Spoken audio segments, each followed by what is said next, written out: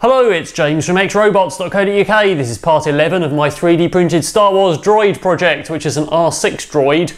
The majority of this is 3D printed. Have a look back through the previous episodes to see how it was made, obviously with the exception of the motors and electronics.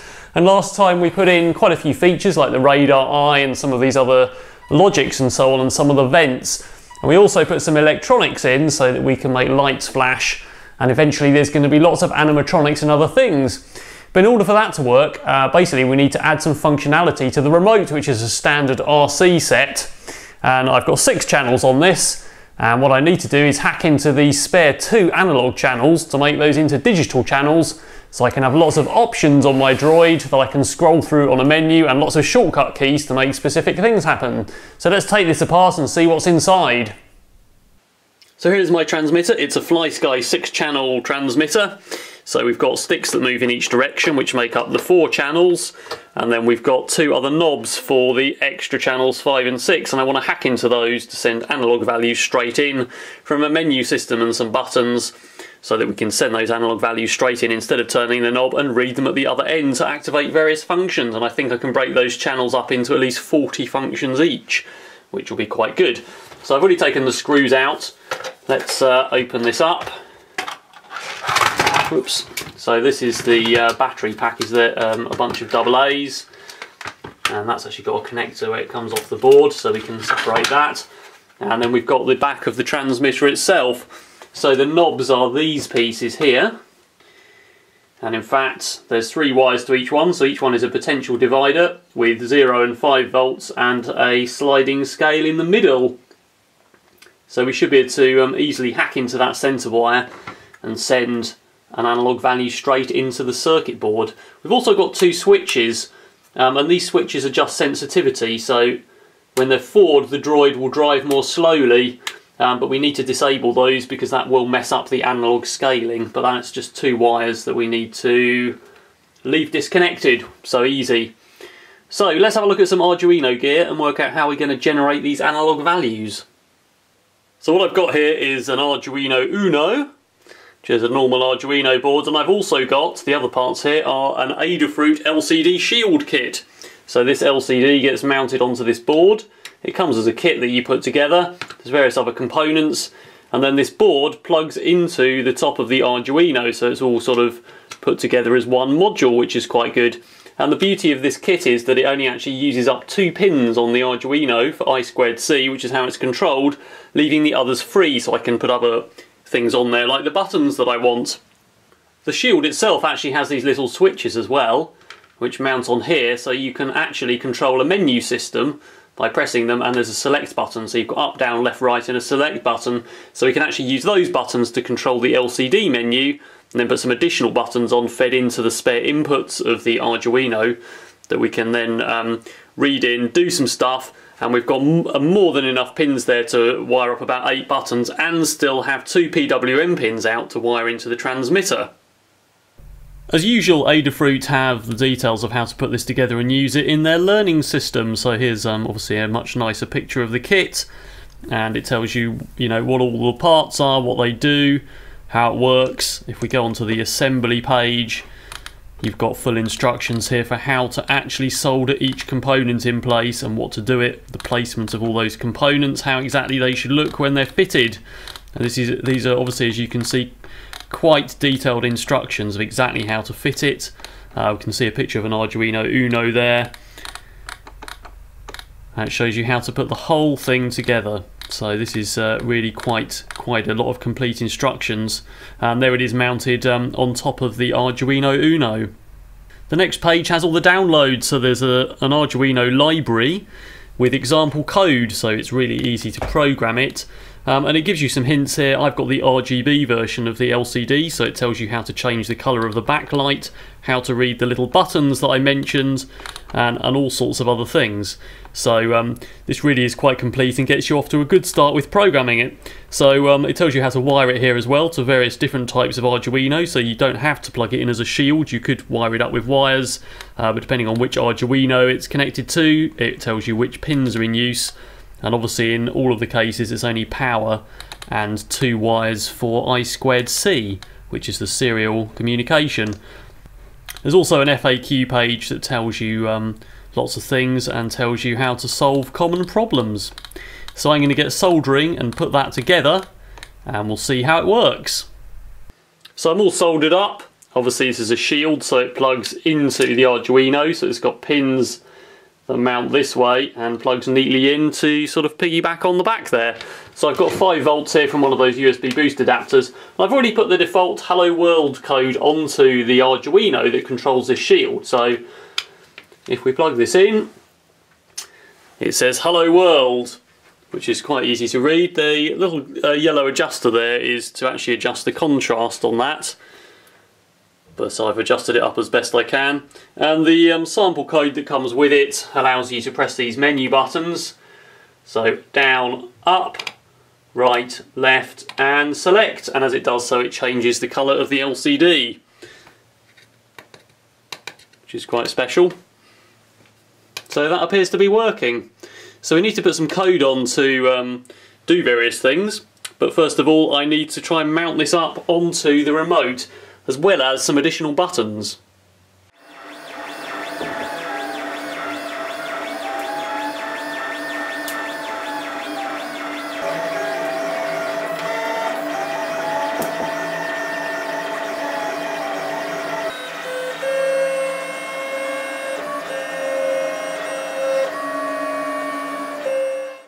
Great Scott, Marty McFly, here's my remote control. So I've printed this piece of plastic out that, as you can see, has got multiple buttons mounted and my Arduino with its shield.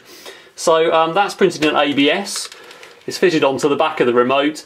The remote body itself is made of ABS, so I've chemically welded that on with acetone, which is fixed on extremely well. I can still open the battery compartment and get to the screws to get to the inside. So what I've done is run out power here. So this is power from after the switch on the front, which gives me nearly 12 volts. So that's going to the V-in of my Arduino there. And the other buttons are all mounted up, so they're mounted up to ground, and the green wires come out, and those also go into the top of my Arduino to all of the input pins, and the red wires coming out are the analog outs. So that means I've got my menu that I can operate, and I've got my quick shortcut keys on here, which I've got 10 buttons. So let's have a look at some code of how we're going to actually make this whole thing work. I've got the standard Adafruit Hello World example for that LCD shield, which sets up the entire LCD and makes everything work, and it's got some quite simple code, so the buttons make the display change as I showed you. So this sets up the libraries you need, which is the Wire H library, which is for the I2C, the Adafruit MCP23017 chip, which is on that shield and is an I2C breakout chip, and the RGB LCD shield library. So the whole thing is set up here. There's some definitions for the colours for the display.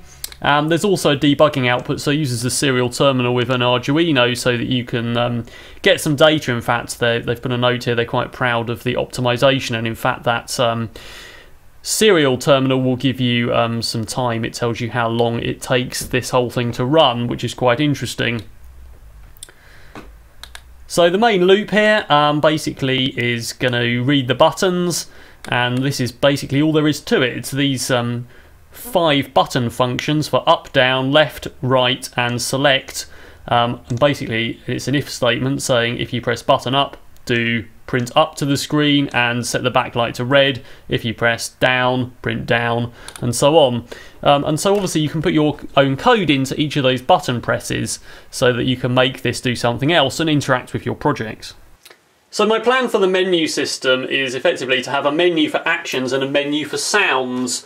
So what we're going to have is, logically, is 2 columns, one's for action and one is for sounds, and then within each of those we'll have several things, and we can scroll through the menu on each one, and then we can press the select button over here, and that will basically send an analog value out, which will go straight into one of those pots. What I'd also like to be able to do is, instead of having to sort of go all the way down the menu, so I'm going to have about 12 things on each menu, so if I want to do an action, then I want to play a sound, and I want to play the bottom sound. I don't necessarily want to start at the top of the sound menu. So I'd actually really like to be able to go straight across like this, which actually makes the coding a bit easier. So the plan is that we're going to divide up our analog scale, which is in the range 0 to 255 into basically notches of the value of 10, which gives us a bit of space between the analog values and means they'll be easier to identify when they come out of the radio control receiver at the other end. So what I'm going to do is have several variables we add together, so we can have an offset of 0 on our actions and an offset of 130 on our sounds. Each one of these is going to be worth 10, which means when we add our sort of functions to our menu columns, we get unique values. So this one will have maybe 12, which goes up to 120. The next column starts at 130. Each of these are worth 10 as well, and that eventually takes us up to a top value of 250. So let's explain that in code and then we'll see how it works. So here's my modified button code, and what I've actually done here is basically when you press the left button it's the actions menu, and when you press the right button it's the sounds menu. So it writes out actions in text, and there's also some trailing spaces there which blank out the rest of the display to save me clearing the display every time. It changes the backlight to green for actions and red for sounds. And basically I've got a column variable, so if I go and press the actions button or I scroll to the left, basically it takes 130 away to remove that offset, and if I press the right hand button it adds 130. And I've done it this way so that I can add more columns to this in the future if I want to, and I've actually constrained that variable in each case so it can't go more than 130 or less than 0, so it doesn't go negative or keep counting up impossibly high. Now the similar thing happens with the up and down buttons. So basically there's a function variable there, and when I press up it takes away 10, and when I press down it adds 10. So that means I can scroll through those functions in each menu, and again those are constrained so they don't go bigger than 120 in each case. Then all the select button does is writes out that value, so it prints it and adds together the column value and the function value with some trailing spaces, and then it does an analog write on pin 5 for that exact same number. So bear in mind that every menu item has a unique number, and those actual numbers are the analog value that we write out, so that basically when you press select it writes it out to the analog pin, and that will go straight into the pot on my remote. What I've also done right at the top of the code is defined a load of values for my other colourful buttons that I've got on there, and there are 10 of them all together on the other pins, obviously avoiding pins 5 and 6, which are the analog out pins. So what I've done there is define them all as inputs pull up, which uses internal pull up resistors to pull them to 5 volts. I've done a digital read on every single one of them, and bear in mind when you press them it takes them to ground. And then I've done a bunch of if statements to say if the button is low, then so if the first one is low, then our button value is 10. If the next one is low, it's 20, 30, 40, and so on. So again, these buttons have unique values all the way up to 100. Then I've done an analog write. So basically I've taken that exact value and written it out onto pin 6, which is the second spare PWM pin that will go into my second pot, my second channel on the transmitter. And again that writes that value to the screen in a specific place. These set cursor positions, that means that it's the first row and the 13th column, so it writes it over to the top right of the display, and again there's some trailing spaces there to blank out the previous value. And the rest of this code is of course the button values and writing to pin 5. So that's really all there is to it. Don't forget that this code is free and open for anyone to use. Have a look at part 7a of my Droid build to find out how you can get the digital downloads for this and the CAD files. So here we are all hooked up. I've got my multimeter hooked to the analog out wire from the LCD. I've got another wire there which isn't connected to anything for the buttons, but I'll show you how this one works. Everyone's exactly the same. So when we turn this on, first of all, it says R6 Droid control. Of course the Arduino is run from the same batteries as the transmitter. So it defaults to the actions menu. If I press the right hand button I get the sounds menu, and of course left again goes to actions. So now I can scroll up and down through the actions with the up and down buttons, and all that does is prints the value to the screen there. So basically these are my function values that go vertically through the menus. If I scroll to sounds, it's exactly the same, But if I select, so let's go for 60 and we'll press select. So that basically outputs a value of an analog value of 60, which gives me 1.18 volts. And roughly every 10 is 0.2 volts. So if we go down to sort of 40, yeah, we get 0.8 volts. So if I then go to the other menu, so I go to sounds and press select, then we get a value of 170, so we get 40 plus the offset of 130, and we get 3.31 volts, so that's different to the 40 on the actions menu. So it's important here that all of the values are unique for each option on the menu, so that we can basically read those as unique PWM values at the receiving end. So obviously I can go all the way up to 130 on the sounds menu with an offset of 130, which gives me 250 and gives me almost 5 volts. So similarly the buttons are wired in as well. So if I press these, the top value on here changes, so that's 10, 20, 30, 40, all the way up to 100, so I've only got 10 buttons and 10 increments. And that analog value is written out to the other cable. So all I need to do is wire those red cables into my potentiometers instead of turning these knobs. We'll use these buttons and then we'll see what comes out at the other end. So I've just come to wire the red wires to the transmitter on the inside, which basically means desoldering the wiper on the pot and soldering this on instead to send the analog value in where the pot was.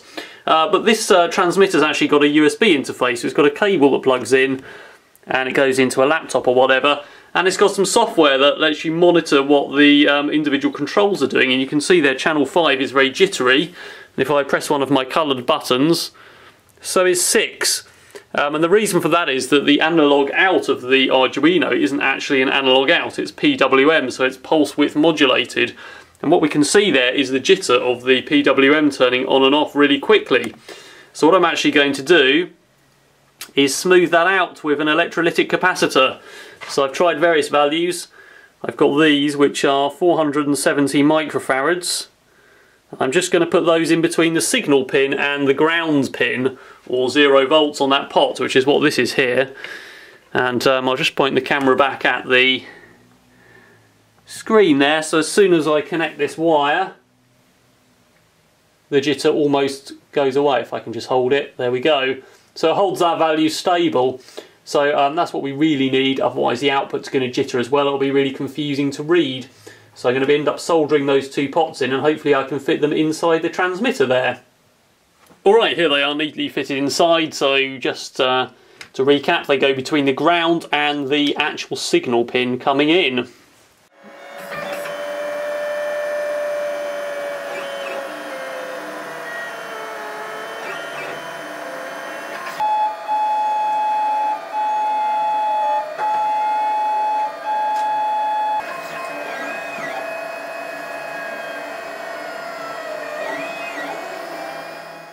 Just before we try and see what comes out of the other end of the Droid end, I've actually printed these, which are Ninja Flex, and they're not just Ninja Flex, they're printed with dual extruders as a hybrid print, so they are Ninja Flex with some black ABS bonded to the back there, basically in the print, so they're all bonded as one piece, and that means I can acetone weld these onto another ABS piece, and those are going to go at the back of my transmitter, like that, and I've got another one coming which is going to go up here, and that basically gives me a nice bumper to put this down on so I don't put it down on the contacts on the switches, and also something to grip it by instead of by these bits of smooth plastic. I'm now at the back of the Droid and I've got my nice bumpers on my controller so I can put it down on the floor. So I've got a normal radio control servo plugged into one of the channels. It's on a very long lead, but it goes into the radio control receiver. So if we just put that there, and you should hopefully be able to see, as I press buttons on the transmitter, it moves a different distance, and it gets further and further as I press different buttons, which means it's obviously sending a different signal with a different PWM ratio. Similarly, if I plug it into the other channel, which is now using the LCD, basically we get a very similar thing. So as I step up through the values, we should be able to see it moving to different positions. I I've connected those two channels, 5 and 6, on the radio control receiver to the second Arduino in the Droid, and I've just put a simple piece of code on it here which uses pulse in to read both those channels, and then it writes them out to the serial terminal so I can monitor the values. I've commented out the second channel here. I'm only monitoring one at a time so that I can work out what those values are. The idea is we'll read those values into a variable, and then we can put a bunch of if statements to make each one do different things. So you can see the serial terminal here with the values ticking away. So this is no buttons pressed. If I press a couple of buttons, we can see that value changes, and as I press buttons higher and higher up, it gets higher and higher and higher. So all I need to do is write all those values down. You'll notice that they vary slightly, so that one is somewhere between 1158 and 1166, but that's okay because there's lots of space in between them. So we've got there 1138 to 1140 roughly. So we can have an if statement that says if the values within these bounds do a certain thing. I just need to write down what all of those are and then do the same for my menu option on the other channel. So here's my Droid. You can see his Arduino serial flashing away there on the bottom Arduino, and I've got that grey USB connector all cabled into my laptop with the serial monitor running so I can see the values. And I've written down all of the values there for the buttons and all of the values there for the menu options, and you can see they're quite widely spaced. So we've got for option 100 on the menu, we've got option value of 1309 to 16. Then for 110 it doesn't start again, the lowest is 1366. So there's quite a bit of space in between them. So we could squeeze some more options in the menu, probably double or triple the amount if we wanted. So now I've made a modification to my original NeoPixel code, which also runs on that Arduino. So it's now reading in the values from the menu and doing some stuff. So if I change my actions menu here and I clock up to a value of 10 and press select, we should see all those NeoPixels in both the Logix and the Holo projector turn red. So basically it's taking out the other colours. If I go up to 20 on my actions menu, they should all go blue. And if I go back to 0, they should go back to multicoloured again. So going back to my NeoPixel code that I wrote last time, which is fairly horrendous and needs optimising, and that was using the Adafruit NeoPixel library to set all those pixel colours. What I've done here is additionally added in to read in those two channels. So we're reading in pins 2 and pins 4 as channels 5 and 6, which are variables. And then we're only looking at channel 6 for now, where we're saying if it's less than 1052, which is the bottom value you get for 0 on the menu, then set all of the RGB to random values. If it's 1055 to 1068, which is the value for 10 on the menu, then basically make green and blue 0 and only set red to a random number. And similarly the next one, which is 20 on the menu, set blue to a random number and the others to 0, so the whole set of Logix goes blue. So that really leaves me with one decision left to make about how this is coded. So far when I select these menu options and I press select, basically that permanently sets an analog value into one channel. When I press the buttons, it only sets an analog value while I'm holding the button. So basically those are momentary presses. So probably what I need to do is decide that either both channels do the same. So they're either a momentary output, so I'll just put a timer on when I press select on here to only output that value for a short time, which is long enough for it to be read at the receiving end, or I make sure these get toggled, so in code once I've pressed the button it holds it till I select another option. I think I'm probably going to go for them both being momentary presses because I want these buttons to be scrolling up and down to the next R2-D2 track. So basically they need to function and function again. It's no good waiting for another different button to be pressed before it changes, because I need to keep firing the same next track command. So probably what we'll do is put a timer on the output of this, so when we press the button it just brings that analog output up for say 100 milliseconds, then the other end it can read it once and decide what to do. So that's the end of another R2-D2 episode. Next time we're going to get a couple of soundboards in there so we can use both the scroll buttons for R2-D2 sounds and the sounds option on the menu to play music tracks, which we can do with polyphonic sounds. So don't forget to subscribe to my channel and check out my other projects as well. If you'd like to support my projects, you can fund me through my Patreon campaign at patreon.com/XRobots, where you can get access to some exclusive rewards, including a live broadcast with me and all my digital downloads for free.